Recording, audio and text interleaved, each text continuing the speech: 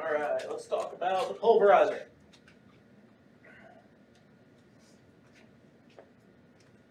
So we got coal silo. We've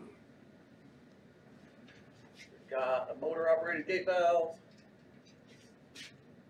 That goes down to a feeder.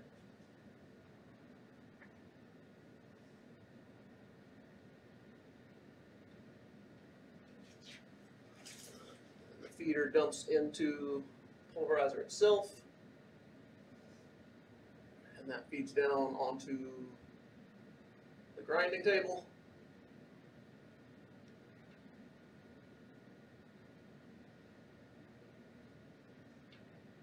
The grinding table is turned by a gearbox, which is turned by a big 4160 motor. And then we've got wheels.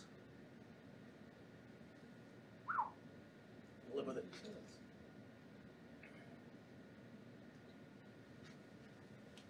So we got wheel, there's three of them, but you can't draw through. And they sit in the groove of that motor, or that table. And so the coal comes down and the table turns. Because of the shape of the table and the centrifugal force, it gets slung out under the wheel. And the wheel grinds it up. And then it gets ground up until it's like powder. Well, I probably should have reviewed before I did this. So this wheel has like a hinge on it. And it has a couple of springs that hold it down. So it actually has some little bit to adjust in case something gets in there that's not going to get ground up like the coal is.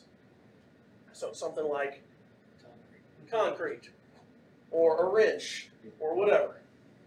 Track nail. Yeah. Nails from the railroad tracks. Railroad spikes. That's it. All right, so then stuff that does get under there gets kicked out and ends up under the table, and then that gets scooped on and dumped into the pirate hopper.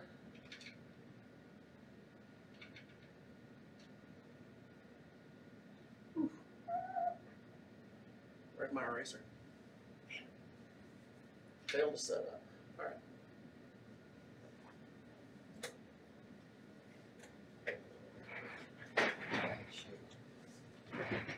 It's good enough, man. It's on the table behind you. All right. So we grind up the coal, and then where does it go? Up. Classifier. Up. All right, up is a good answer. So we were trying to go up. My answer was going to be to the burner. But you're right, before it goes to the burner, it has to go through the classifier.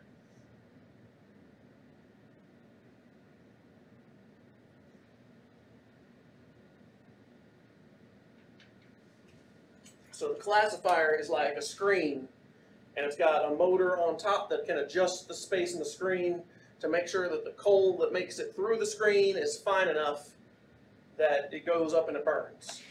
Because coal has a lot of energy in it, but you have to get oxygen to all the parts of it for it to actually burn. Otherwise, you get chunks that fall down into the bottom ash and end up in the bottom ash pile. So, it goes through the classifier, the bigger parts fall down, make another lap. What moves it up? What makes it go up to the top? Air from the PA fan.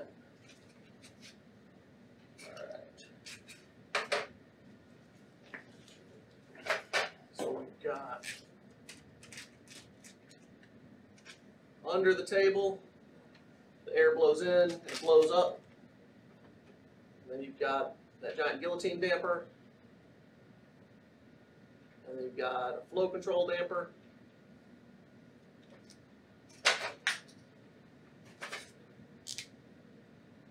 And then you've got hot air and cold air that both come in, mixed together.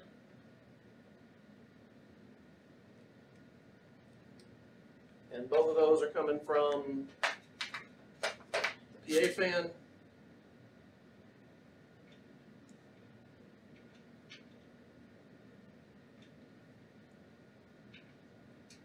What's PA stand for? Primary air. What's primary mean? First. Right, so this is the first air that comes in contact with the coal. The secondary air comes in the coal at the burner to make sure there's enough oxygen for it to actually burn.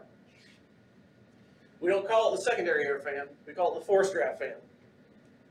Either naming scheme would end up with one of them being the oddball. So the PA, let's go back to black.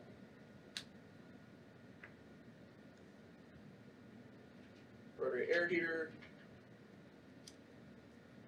And the PA blows across that rotary air heater and heats the air up.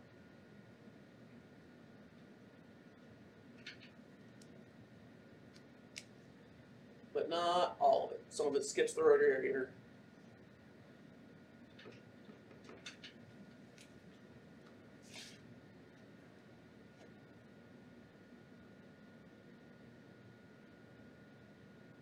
Wow, that was really fast, and that covered a lot.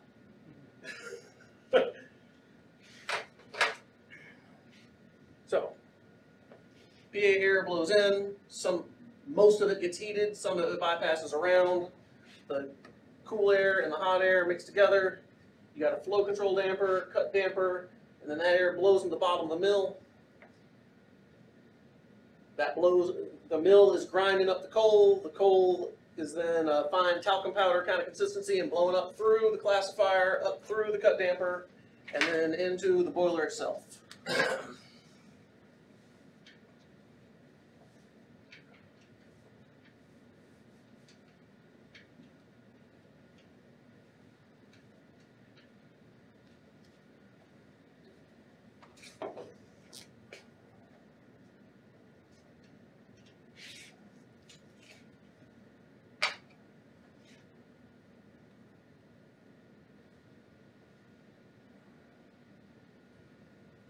All right. So what is the purpose of the feeder? Flow control. Flow control. Changing the speed that the feeder runs, controls how much coal goes in, which controls how hot the fires are, which then in turn controls how much pressure or megawatts we're making, right?